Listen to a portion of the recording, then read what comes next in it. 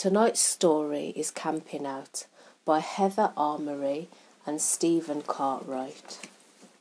This is Apple Tree Farm. This is Mrs. Boots, the farmer. She has 2 children called Poppy and Sam and a dog called Rusty. A car stops at the gate. A man, a woman and a boy get out. "Hello," says the man.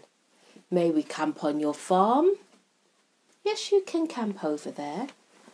"We'll show you the way," says Mr. Boot. The campers follow in the car.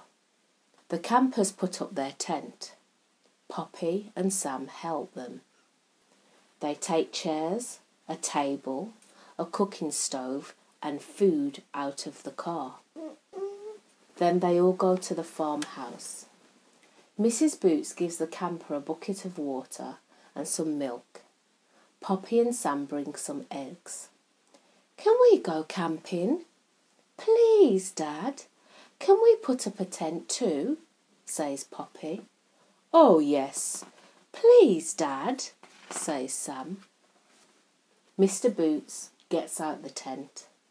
Poppy and Sam try to put up the little blue tent, but it keeps falling down. At last, it's ready. "Come and have supper. Then you can go up to the tent," says Mrs. Boots. "But you must wash and brush your teeth first." Poppy and Sam go to the tent. "It's not dark yet," says Sam. "Come on, Rusty.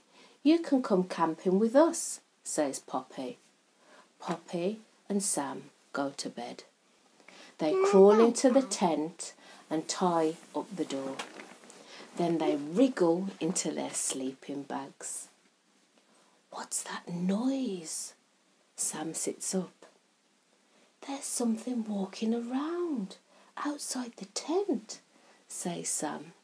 "What is it?" Poppy looks out of the tent. "It's only Daisy the cow," she says. "She must have strayed into this field. She's so noisy." Daisy looks into the tent. Rusty barks at her. Daisy is scared. She tries to back away, but the tent catches on her head. Daisy pulls at the tent. She pulls it down and runs off with it. Rusty chases her. Poppy and Sam run back to the house. Mr. Boots opened the door. "Hello, Dad," says Sam. "Daisy's got our tent. I think camping is fun," says Poppy. "Good night, children. Love you." Love you. Love you too.